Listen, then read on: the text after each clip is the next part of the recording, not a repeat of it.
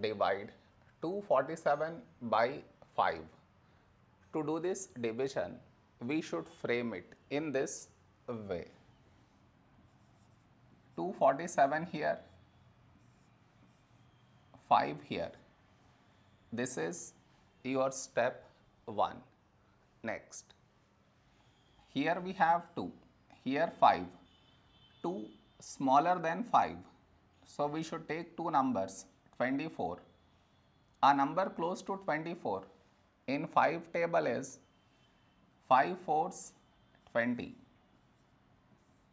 Now we should subtract, we get 4. After this, bring down the beside number, so 7 down, so 47. A number close to 47 in 5 table is 5 nines 45. Now we subtract, we get 2. After this, no more numbers to bring it down. So what we do is, we put dot, take 0. So 20. When do we get 20? In 5 table. 5 fours 20.